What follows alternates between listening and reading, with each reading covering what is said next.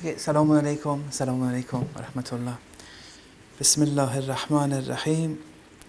Alhamdulillah Rabbil Alameen. Wa sallallahu ala Muhammad wa alihi at-tahirin. Allahumma salli ala Muhammad wa ali Muhammad. When it comes to the issue of prophethood, prophethood is a direct emanation and follows directly from Tawheed. Now, I don't want to go through Tawheed again.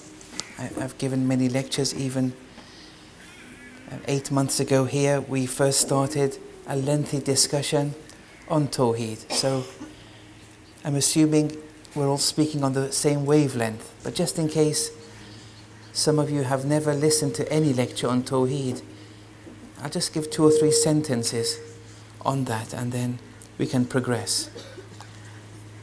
What we mean by Tawheed, one of Allah's names is Ya Mawjood. It's in the du'as of Ahlul Bayt. And Allah's names are specific to Him. And no one can independently or originally have that name. They can manifest that name, but they can't be that name in independent terms. So when Allah is the Mawjood, the existing one, it means only Allah exists and all else is a manifestation of Allah subhanahu wa ta'ala. And by Allah we mean therefore pure existence, not existence in a particular shape or form, but it's pure existence. And pure existence doesn't have a beginning. It doesn't have an end. It always was, is, will be. And moment to moment, this pure existence is manifesting. It never stops manifesting. That would be a deficiency. And therefore, something which has no beginning, has no end, and is always manifesting, this is an infinite entity, since pre-eternity to post-eternity, always creating. Creation is a manifestation of this pure existence. So pure existence is, since pre-eternity to post-eternity, always manifesting. Whatever you see, everything around you is a manifestation of pure existence. Nothing is existence-free. That's impossible. Allahu Samad. And this Allah that we call pure existence, everything is dependent upon Him.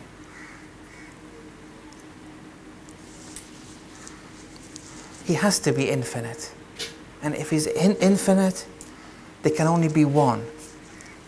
You can't have 2 infinities.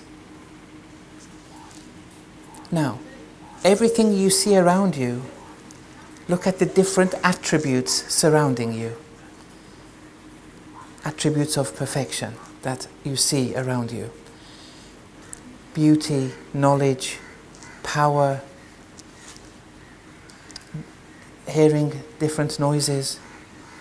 All these are manifestations of Allah's attributes. They're all manifestations of pure existence. And Allah's manifestations have no end. They're infinite, even in the material realm. And when they're infinite, with any given attribute that you see around you, like knowledge, beauty, power, hearing,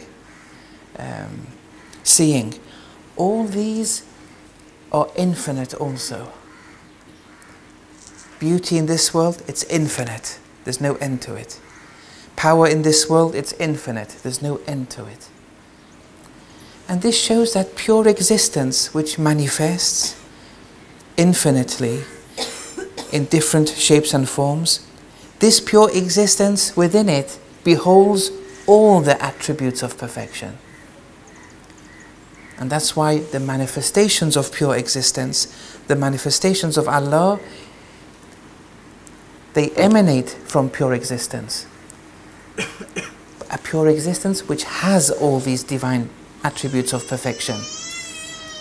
If it didn't have it, there would have been limitations in the realm of manifestation. So the infinite mercies and blessings that you see, it's because it emanates from pure existence, which is infinite in all attributes of perfection. As I said, nothing, no thing is existence free. Now that thing, with any degree of knowledge, power, beauty, hearing, seeing, but it's not existence free. It depends on existence. So what the philosophers call pure existence, the theologians call it Allah. That's what we mean. I think that much I'll stop, but as I say, it's a lengthy discussion and I didn't want to waste one lecture on it. But if you feel it's necessary, we can discuss one lecture on that later. So how does prophethood now follow? If you have an entity that has all the divine attributes of perfection in the most absolute sense, it would be requiring that such an entity, where all wisdoms or manifestations of pure existence, all guidance that you see in the realm of manifestation, in the realm of creation, it's a manifestation of pure existence. An absolute entity of absolute perfection, it would be requiring that they, first of all, create, and create without sleep. We said before that Allah creates, and He's been creating and manifesting since pre-eternity to post-eternity. There's no beginning. If you were to assign a day, like the Christian God, the Christians assign, where He rests on a particular day and doesn't manifest and doesn't create, that would be a deficiency attributed to absolute perfection. A rational mind can say, I'm after a higher entity because this entity of yours wasn't manifesting. Not that Allah, it's a duty of Allah to create. It's a necessary existential attribute, that creation is a necessary attribute of Allah. It follows from pure existence. Not that there's a duty upon Allah, it just is. If you're pure existence, you're manifesting moment to moment. If you were not to manifest, it would be a deficiency. Now, what you're manifesting in creation, namely also, aside from everything else, but people, these people need to be guided. Now, if you're absolute perfection, the issue is, do you communicate with the people? One of Allah's names is Mutakallim. He talks, He communicates. Takallum means expressing that which is within you. For example, knowledge. You're expressing that which is within outwards. Does Allah communicate in this way? Well, yes, it's one of His names. All the talkings that surround us, even this whistling that you see some of the brothers doing, these are all manifestations of Allah's Mutakallim. The chirping of the birds, the river sound, someone swearing at you. That's also a manifestation of Allah's Mutakallim. And that's why the Imams, when they would swear at them, they would see this is a dialogue with Allah. They wouldn't get drowned in the negative mannerisms of the other side. And the Holy Prophet would pray for the person. Would even, always, yes. He wouldn't get sidetracked. So we believe in a talking God, a communicating God. In the West today, there's a lot of literature where it speaks of a universal consciousness, but there's a hidden agenda in that, because that universal consciousness doesn't speak. And to those who believe it speaks to everyone. And therefore they want to get rid of the aspect of the Sharia, of religion. We believe in a talking God, but who does Allah talk to? What does He say? Who deserves to be talked to? Can we be talked to? Yes. Do we have the qualifications though? The fact that Allah talks, communicates, it's a definite, otherwise we would be attributing deficiency to Him. All the talking that happens in the realm of manifestation, it means pure existence beholds this attribute also. But the thing is, here in the West, those people who speak about universal consciousness, they want to make religion each to their own. They want to attack this organized so-called religion. They want to attack the Sharia. This Sharia is very important. And even the enemies of Islam, it's the Sharia which is a major part which is bothering them. They want to get rid of the Sharia. They want a globalized culture with values to their own liking, and they want to make those values universal. The biggest barrier to that is the Sharia that exists. And so these kind of ideologies, you have to be careful. They look attractive, and they may even share some commonality with Islam. But we shouldn't be deceived. We get our knowledge from somewhere else. So the question is, we believe in a talking God, a communicating God, mutakallim. And so who does Allah communicate with? Allah is absolute perfection. It would only be requiring that if Allah wants to assign a successor, a representative on His behalf, so that Allah talks to them to guide the people. He is absolute guidance, and He has wisdom. It would be requiring that that person succeeds Allah successfully. What I mean is, a successor of Allah, a Khalifa of Allah, is one who succeeds Allah in the attributes of Allah. The more you manifest Allah's attributes, the more that you incorporate the divine attributes of Allah, the more a successor of Allah, a Khalifatullah you are. Now when Allah wants to give a protocol of life to people to be guided, who would He go through? Who would He choose as a successor?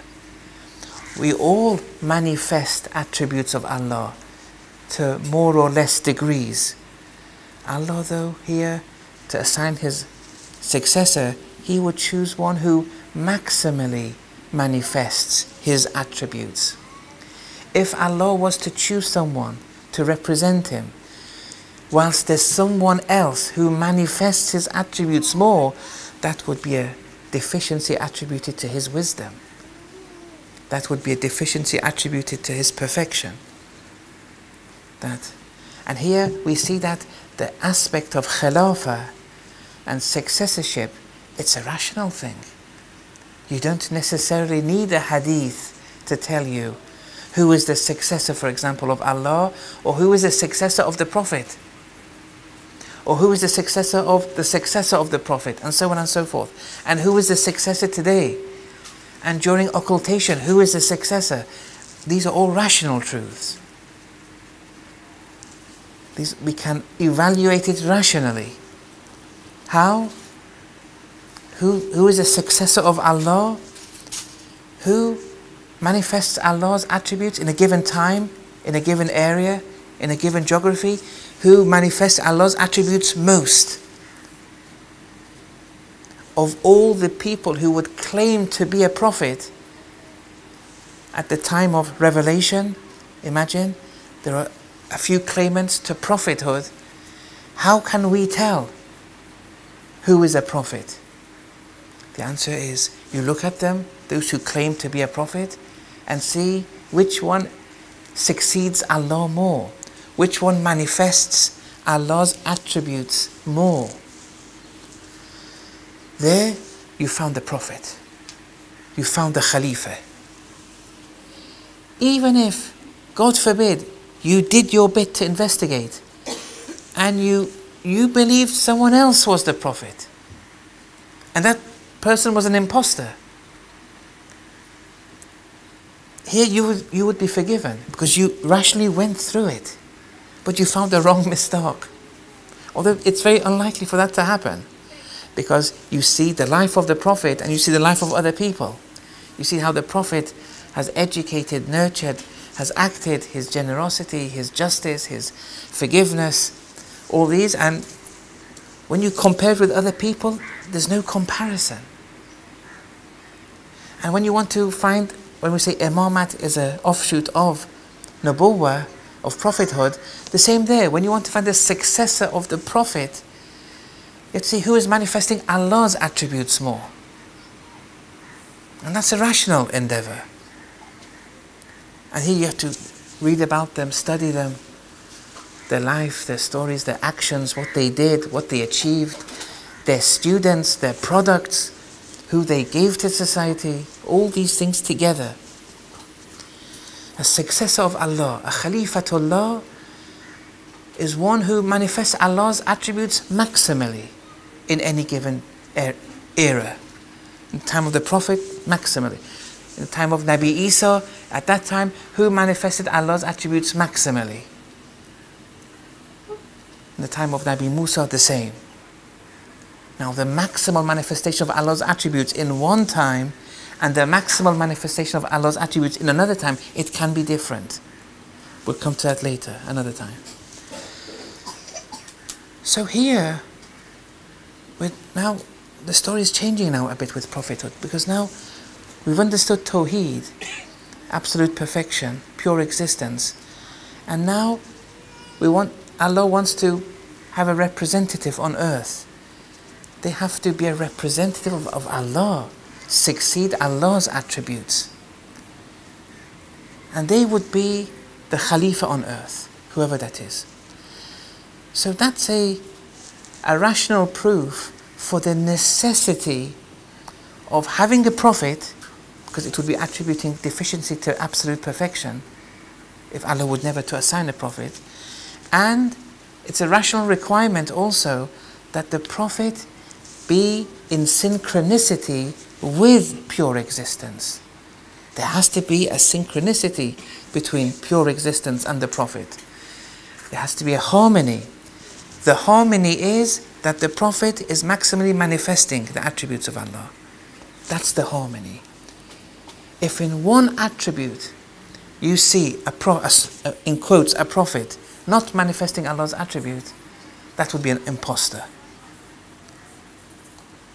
Now with prophethood we didn't have imposters, but with the coming of the 12th Imam, there are going to be many imposters. And there it's going to be very difficult for you to rationally evaluate of these imposters which is the 12th Imam. Well, I should rephrase that. Amongst these people who are imposters and who is the 12th Imam. Here, the rational answer is the one who manifests Allah's attributes most. But that's a rational endeavor.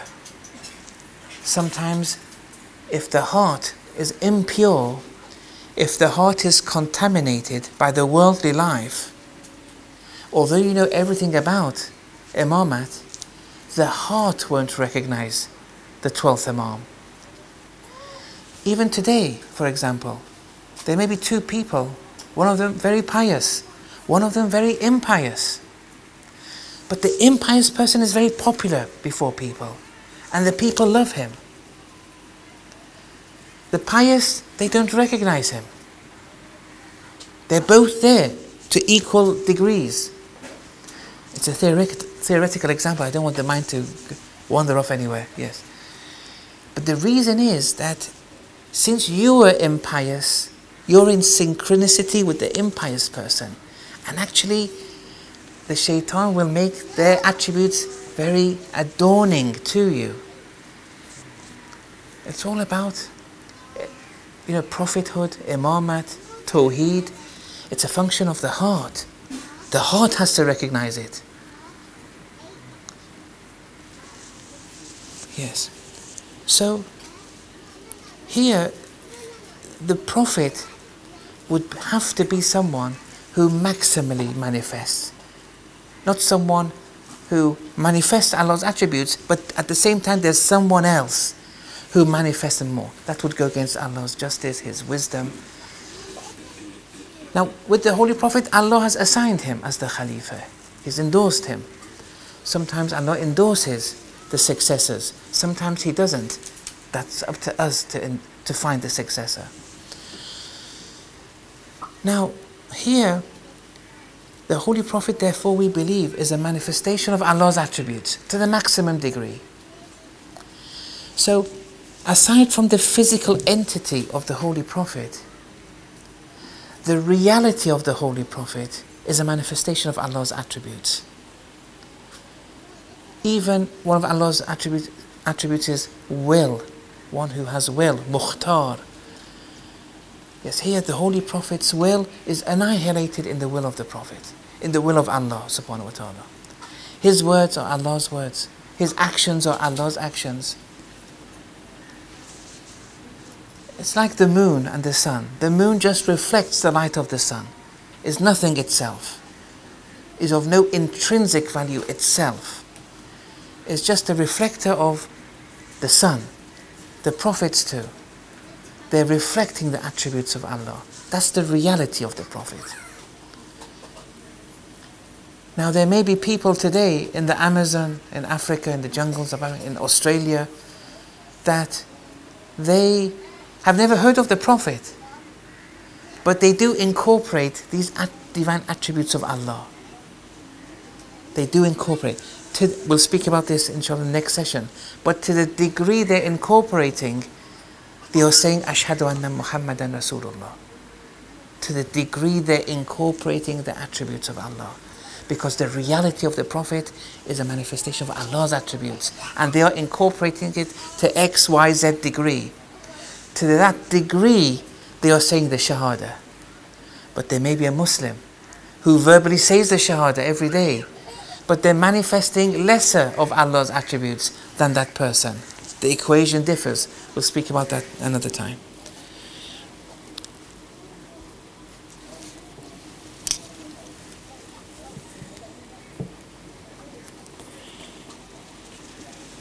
Then there's an issue of the Holy Prophet then brings the book.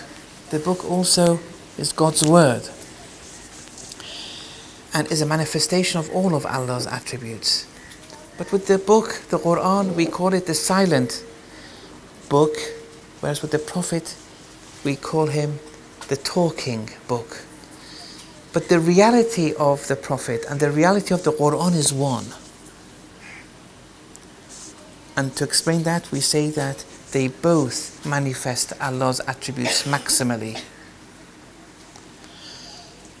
If it was possible to manifest Allah's attributes more than what the Prophet is manifesting and more than what the Quran is manifesting, Islam wouldn't have been the last religion. So, with previous religions, although we'll mention that later because I don't want to mix two things together. So the reality of the Prophet and the reality of the Quran is one. Allah's attributes manifesting. And so we believe, and this is very important in tafsir, and in all these centuries, Allama Tabatabai says, no one's paid attention to this tafsiri point. It's incredible for someone like Allama to make this claim. He says, this is the first time after 14 centuries. And then he says, and this was the method of the Imams in tafsir. And I am now explaining it. After 14 centuries, we've missed out. Now, what is that? It's to do with the ahadith. You know, there are some people who say we only listen to ahadith. The Quran we can't understand. There's some people who say only the Quran, the ahadith. They have less faith towards the ahadith. Where they're both lacking missing a very important point here. And the point is that the Holy Prophet and his successors, through the Quran, to the verse of the Quran, they came with different accounts and speeches and recounted many statements. But when they were saying these ahadith, saying these things, it was from the verses of the Holy Quran. So no, I shouldn't say hadith, but no statement of the Prophet was unrelated to the Quran. It was all a verse of the Quran in a different way. It was extrapolated from the Quran. The Prophet's statements are not an independent, separate identity from the Quran. When we say the Quran is manifesting all of Allah's attributes, that manifesting can manifest as ahadith also, as statements of the Holy Prophet. But he used the Quran to bring these statements. So, when someone says, we don't understand the Quran, only the ahadith, well, the Prophet got those statements from the Quran. Those statements aren't disassociated with the Quran. If you understand that, you must understand the Quran. They're not mutually exclusive. You do a tafsir of the Quran via the Quran, and then you say it to the people, then people narrate it, it becomes a hadith. Not that independent from the Quran, the Prophet gives a statement. Now this is very important in relation to the synchronicity between the Quran and the Prophet. This point arises. Now I'll just give one example now and one example later, which it will be more relevant in later discussions. For example, there's one verse in the Holy Quran that says, وَلَا تَكُونُوا كَالَّذِينَ نَسُوا اللَّهِ. Don't be like those who forget Allah. فَأَنْسَاهُمْ أَنفُسَهُمْ. The result would be, if you forget Allah, that Allah will make them forget themselves. Allah will make them forget their souls, their selves. You forget Allah, the consequence is you will forget yourself. Okay? So look, it's a statement given here in the Quran. Forgetting Allah, all statements have a subject and they have a predicate. For example, the cat is sitting on the mat. The cat is the subject. Sitting on the mat is the predicate. The predicate is attributed to the cat. Those who forget Allah, that's the subject. The predicate is they'll forget their own souls. They'll forget themselves. Allah will make them forget themselves. Okay, so that's a statement. In logic, you can play around with statements in different ways, and in the conclusion, if the statement, the original statement was true, you can play with different ways. I'll explain in a minute. And then every conclusion you make, which emanates from that statement, is also true. For example, if I say all humans are talking entities or talking, there's something called, in logic, they reverse and bring the contradictory form of the statement. Reverse means they put the subject and the predicate the other way around. Contradictory means the contradicting. If it says all humans, you say no humans. If it says talking, you say no talking. Don't talk. The contradiction of it. So the reverse contradiction of all humans are talking, you would have to execute two steps here. First, the reverse, you reverse the two. So all talking entities are you're reversing. So all talking entities are all human. You just reverse the subject and the predicate.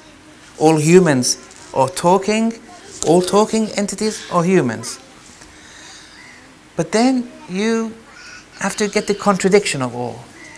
And the contradiction is non-talking entities are non-human. Yes? We have a lot of these in logic, in the Hose. There are 8 different forms of fiddling with a proposition. If the proposition is a true proposition, and the Quran, all the propositions are true, when you execute each of these 8 upon that statement, all the conclusions that you get have to be true. So, if you reverse and get the contradiction, it will be all non-talking entities are human, or non-human, sorry. All non-talking entities, they are non-human. It's true. Now, if you do that with this verse of the Quran, if you forget Allah, you forget yourself. If you reverse, it's what? If you forget yourself, you forget Allah. If you then make the contradictory form of it, it's what? Yes, if you know yourself, you'll know Allah. That's the hadith. Man arafa nafsa, faqad arafa rabbah. You see, it was extracted from the Quran, from nowhere else. And then from here, the Prophet would give such a statement. But this is tafsir of the Quran via the Quran. Then the Prophet would then utter this statement. This then becomes a hadith, and someone narrates it. Now this hadith isn't mutually exclusive from the Quran. It's intrinsically intertwined. It's a manifestation of the Quran. To say we only have hadith, not the Quran, you've lost the plot. You've neither understood hadith nor the Quran. And also, to say only the Quran, not hadith, that doesn't make sense either. And then we have criteria. If the hadith doesn't fit with the Quran, the logic of the Quran, discard it. It's all because it's a natural emanation of the Quran. The hadith, the statement of the prophets, they can't be mutually exclusive to it. Although this is a marginal point, but when it comes to how do you prove the Quran and the legitimacy of the Quran, since many Muslims are uttering these things, I'm just mentioning as a marginal point, but I mean, one has to refer to more books on the matter, but how they prove the Quran, they do it through the Prophet. They prove the legitimacy of the Quran through the prophets being trustworthy, not lying, and ameen, and those kind of things. That won't do. That's not sufficient. There would be a fallacy involved here. The Quran explains itself. It's God's word. And the legitimacy of the Quran can be rationally substantiated and proven by itself, not through anyone else. And this, to say that something else has to prove the Quran or explain the Quran, you haven't understood the reality of the Quran yet. And Allama Tabatabai has very important passages on this point in Al-Mizan. Okay, so that was a second point I wanted to mention. Another point is that sometimes you may see these narrations where previous prophets saw our prophet, but our prophet wasn't born. How are we going to explain that? And many people may explain it in a way which would be purely on a par with reincarnation, the way they explain it. Because the prophet didn't exist, for example, in the time of Adam alayhi salam, in the time of Noah alayhi salam. But what does it mean to say the prophet saw the Holy Prophet, Amirul Mu'min, Lady Fatima, Imam Hassan, Imam Hussein, and got guidance from them of how to repent, for example. What does that mean? Here we shouldn't say that when Adam saw the prophet, it wasn't the physical prophet. The physical prophet was born 1400 years ago. He didn't exist, let's say, 12,000 years ago or 10,000, whatever. Here, the Quran refers to tamathulat. In many stories of the Quran, this too, those ahadith which speak of earlier prophets seeing the Holy Prophet, they are also visions. They're apparitions. And apparitions, like dreams, where the person though is awake, they're not asleep. It's a way of communicating that Allah does with the person. Allah's attributes, depending on what that Prophet Adam, for example, needed, Allah's attributes would manifest in the form of the Holy Prophet. And Prophet Adam would have a vision of our Holy Prophet. But not our Holy Prophet as the one who was born 1400 years ago. The Prophet as a manifestation of Allah's attributes. Allah's attributes were manifesting. Here it was, what do I do to repent? And then Allah manifested and guided Adam how to repent in the form of a vision, an apparition, which was similar to the appearance of our Holy Prophet many, many years later. These are visions. Visions are okay to have. When we say the reality of the Holy Prophet is a maximum manifestation of Allah's attributes, and Prophet Adam doesn't manifest Allah's attributes to the same degree, when Prophet Adam wants guidance from Allah, Allah will give him guidance. It may be through dreams, he's asleep. It may be once he's awake.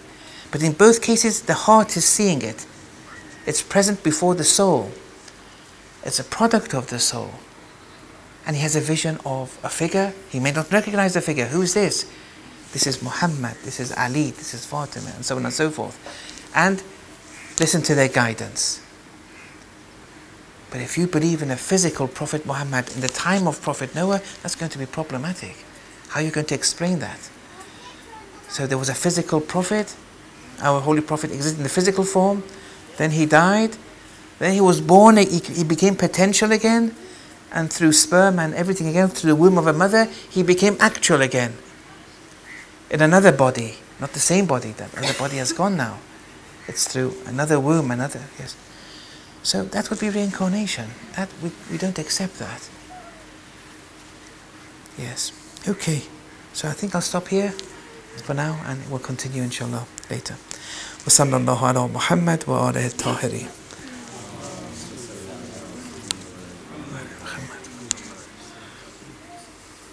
What was the verse? It's in chapter Surah Al-Hash. Yes. Towards the end. I don't know the exact number. I don't know the verse number. And how can we prove Quran from Quran? Yes. So here, the claim of the Quran is Tawheed. We first have to prove that absolute perfection is that pure existence. That's that lecture on Tawheed. If you remember, we have to first prove that Allah is absolute perfection, is pure existence. And then He has all the attributes of perfection. This can be objectively now taken from the Quran. This can then be objectively compared with other books before Islam and man-made fabrications after Islam. And you see, the way that Tawheed has been proven, has been manifested. Previous books don't manifest it as much. It's an objective evaluation. You just have to look at it. And books after Islam who claim to be monotheist, they've added nothing to the Tawheed. If they were to have really added something that the Quran didn't have in relation to pure existence, in relation to Tawheed, in relation to perfection, then yes, we would accept that as the next religion, a new prophet and everything. Yes.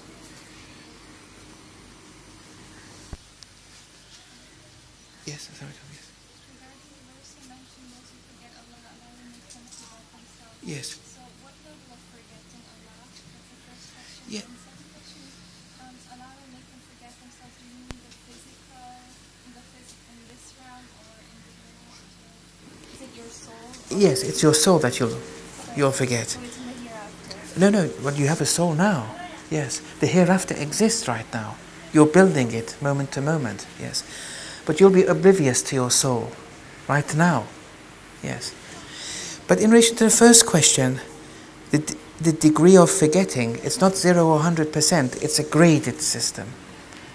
To that degree, you forget Allah. In proportion to that, you'll forget yourself.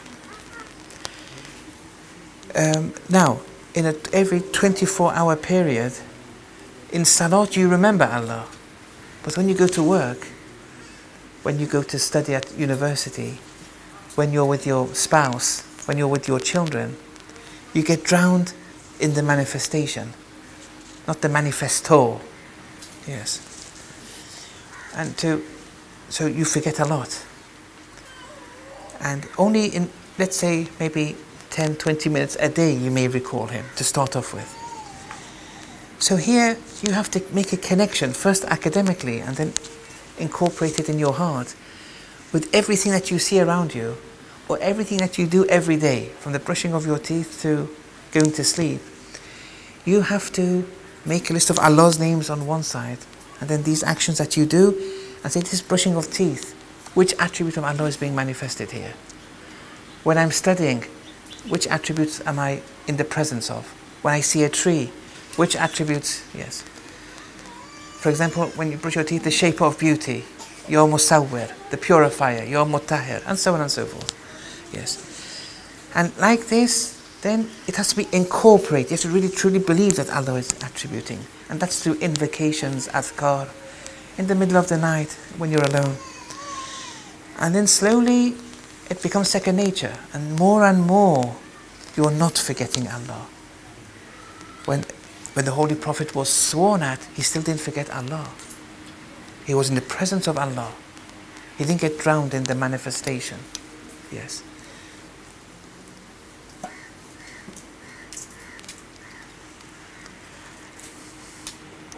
Yes. No, I don't mind with questions outside. The point was I didn't want the lecture to be compromised. So once the questions finish in relation to the lecture, yes, it's okay. You can ask questions on other things too. It's okay. It's just I wanted everyone to understand the lecture and then not to mix things up. Yes. Yes, yes. We look at the Iblis. Yes. And we look at how he was in relation to Allah. Yes. And see how close he was. And to what extent he got. Yes. To his closeness to Allah. And he knew Allah's perfection. So, can you talk a bit about that? That sometimes a lot of youths and we fail to understand that he reached such a high realm, yet he's beneath the hellfire. So, and in relation to that, in the application of our life, how you said, can you give some similarity as to the danger, as to how that can apply to us to that level? The thing is, with Iblis, his authority cannot penetrate the mukhlasin. It's in the Quran. The mukhlasin are those who don't have an ego. The ego has been slaughtered. And their words are Allah's words. Their actions are Allah's actions. Even you, for example, for a moment, temporarily, you may have been a mukhlas. For example, you went in a trance, a certain relationship with Allah where there was no ego. What you were saying was Allah's words. What you did was Allah's words. It's possible to be a mukhlas, but the ego has to go. There should be no I. Iblis has no authority over them. Now, what does it mean to be a mukhlas? The way of action, the route to becoming one. In one story, Iblis says to Nabi Musa that my Tawheed is stronger than yours. Now here, this is Iblis's foolishness. This was the cause of his fall. Nabi Musa said, why? He said, because when Allah said to you, look at the mountain, you looked. When Allah said to me, look at Adam, I didn't. I only focus on Allah. Only Allah. You see, he didn't see Adam as a manifestation of Allah. He didn't see it. He didn't see Allah in the manifestation. He saw them as mutually exclusive. Allah one side and someone mutually exclusive from Allah on the other side. He thought that was a strong point. Nabi Musa looked at the mountain. A manifestation of Allah, it was a strong manifestation. He died spiritually. The mukhlas people can only have their egos slaughtered if they believe that it's all Allah in dimension. Kulla yawmin hu fi shan. It's all Him. It's all pure existence. There's nothing independent from pure existence. When you say, I didn't look at Adam, only Allah, you haven't understood. It's a limited Allah.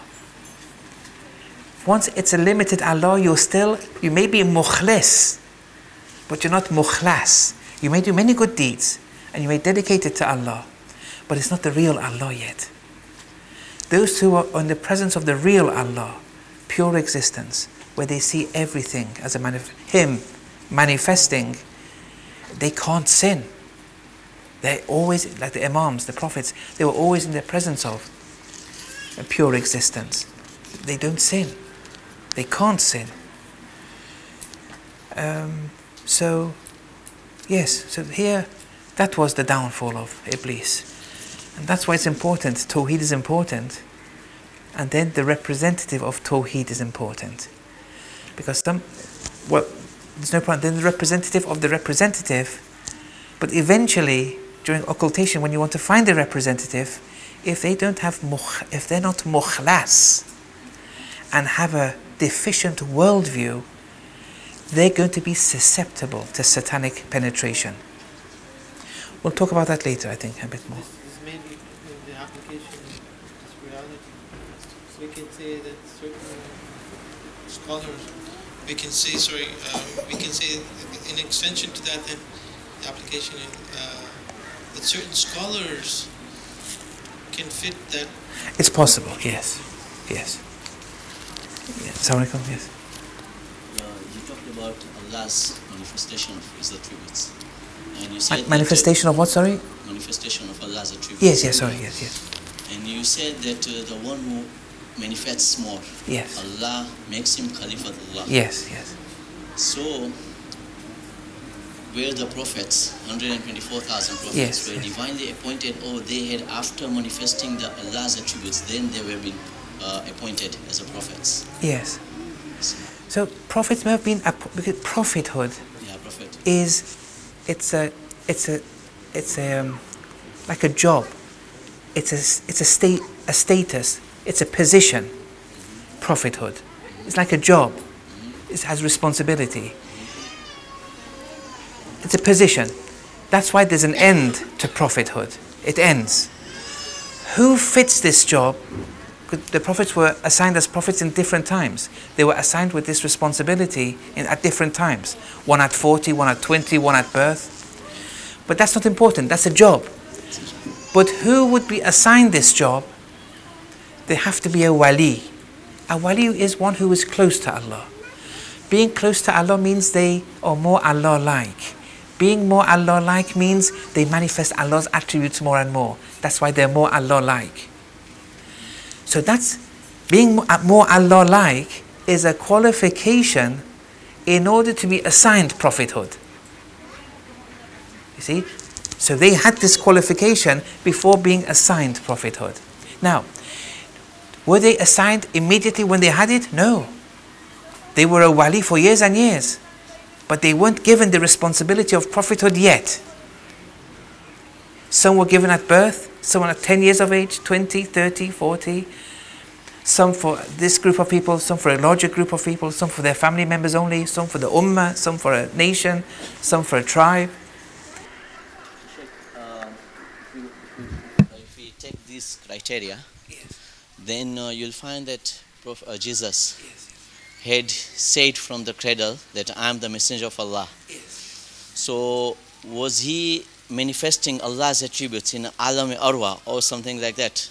And you'll find that Janab al-Luqman, if you go into the commentary of the Quran, and says that Janab al-Luqman was given a choice to become a prophet. And he said, no, it's a very huge responsibility I cannot take. So, little bit, I just want to...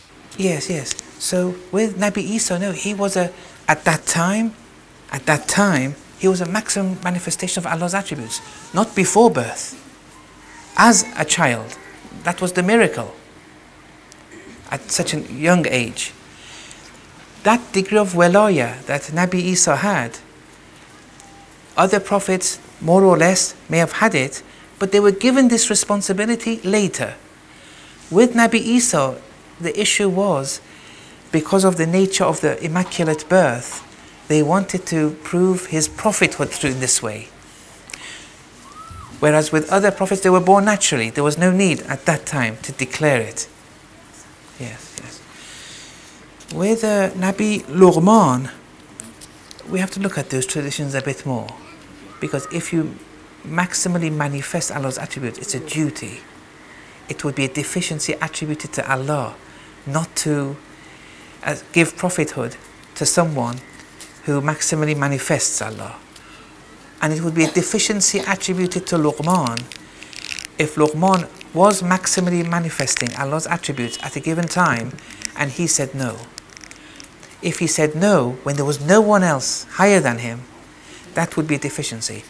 It's like a marja, a religious authority, who knows he's the most learned. I mean, that never happens, but let's say someone really knows they're the most learned and they don't guide the masses. That's a deficiency. In the case of Moses, Yes. he asked Allah subhanahu wa ta'ala that make my brother Harun to be my spokesperson. Yes. And after that, Harun was being appointed as a prophet. Yes. So was it like he is the one who appointed Harun, or maybe he requested Allah subhanahu wa ta'ala to make Harun? Yes. That story is quite an important story here. And it shows Nabi Musa was of a higher status than Harun. The question is, so why did he ask for Harun to accompany him? And yes. And the answer which Imam Khomeini has given is that the higher your spiritual station, the higher your ascension and presence of Allah is, the more difficult it's going to be to explain it to the masses. It's going to be very difficult. The more the abstract things, it's more difficult. The lesser your spiritual status, the easier it is. Nabi Musa was at a very high there. The knot in his tongue, the uqdatan min lisani, it's not a physical knot. Or those stories that a hot stone was put in his tongue and it caused a physical disability. It's all, these are Israeliyat. Yes, all these are false, yes. It was a spiritual station. And prophets have difficulty to explain very high truths to the masses.